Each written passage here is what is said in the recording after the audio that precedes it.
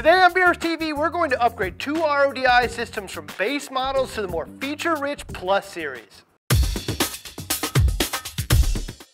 Hi, I'm Ryan, your host of Beers TV, where each week we cover a new topic related to reefing. This week we're going to tell you what's included with the Plus upgrade kits, what they do, how they represent value to you as a reefer, show installation steps, and finish with a few related tips on what to do if your system is producing high TDS. The Plus kit includes a Tds Meter, pressure gauge, and flush kit. The Tds Meter will measure the total dissolved solids, which is a relative measure of water purity coming out of your RO system, as well as your DI resin, which is ultimately the water you're using.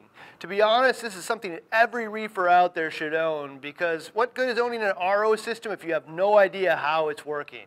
The pressure gauge measures water pressure entering the RO membrane, which should ideally be around 50 psi. We measure pressure here because the membrane requires high pressure to operate properly. As the pressure drops below 50 psi, you'll likely see decreasing performance, which means lower quality, high TDS water coming out of your membrane and significantly slower water production. The flush kit is basically a bypass for your flow restrictor on your membrane. This will drastically increase the flow over the surface of the membrane and flush deposits off, which can hurt longevity, water quality, and water production from the membrane. We suggest opening it for a few minutes a couple times a month, or even better, a few minutes before and after every major use. Before starting the installation, turn the water supply to the system off and throw down a towel because you're likely to spill a bit of water during the install. Flush kit installation is as easy as pushing in the push connect collets on the flow restrictor, removing it, and then replacing it with the new flush kit. It does matter which direction you install it, so make absolutely sure the flow arrow is pointed away from the membrane. In normal operation, the valve should be closed like this, which forces the water through the restrictor to create the required pressure in the membrane. When you want to flush the membrane, open the valve for a few minutes, which bypasses the internal restrictor and increases flow over the membrane and flushes the deposits off.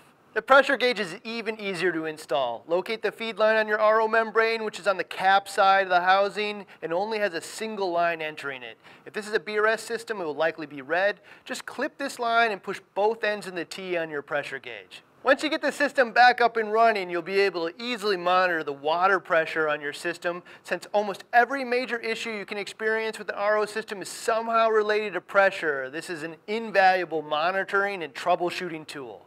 If you own a 4-stage value system, the first step is mounting the monitor. Use the included Velcro stickers to mount it somewhere easy to see and insert the probes into the push connect T's.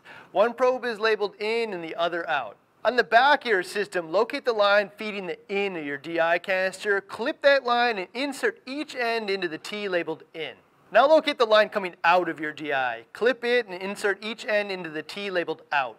Once that's done, bundle up the excess wire and secure it. Installed like this, you're going to be able to measure the TDS or water quality coming out of your RO membrane, which should likely be somewhere between 1 and 15 depending on your city's water quality. Coming out of the DI, it should always be 0 TDS. There's a little switch on the front to switch back and forth between probes. On the universal system, which has a double DI, the install will be basically the same except for it has 3 probes. You're going to install one on the in of the first DI, one in between both of them, and one on the end. This is going to allow you to measure the RO system performance, your first DI, as well as the product water.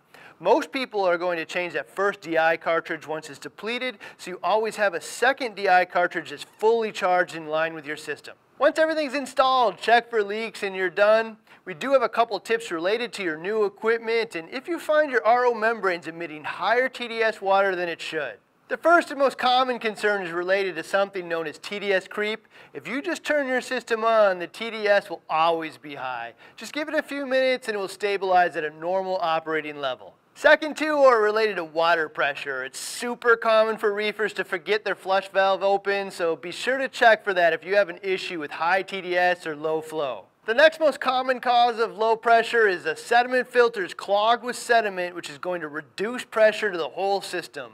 If your pressure gauge is reading abnormally low, it's almost certainly related to clogged pre-filters and you should change them. Next one is your membrane just isn't seated correctly on the seal. Screw off the cap, remove the membrane, and reinsert it, which should solve this problem. When you do this, if you notice a slimy biofilm all over your membrane, something in your water supply caused a pretty rare but possible bacterial bloom, and you likely need to sanitize the system with a bleach solution and replace all of the filters. Some of you are probably wondering why you don't install the TDS probe before the RO system and test your home's TDS. Well, you can do that. However, in most cities, your home's water supply doesn't change a whole lot over time, so we suggest installing it there temporarily to find out what your home's TDS is, and then installing it as we suggested in the video. We've been consistently releasing videos every week since about 2008, and we aren't stopping now, so make sure to hit that subscribe button so you don't miss out on next week's. If you can't wait, here are a few from our library on how to maximize the life of your DI resin, selecting the right sediment filter, and installing the 150 gallon per day upgrade kit. See you next week with another episode of BRS TV.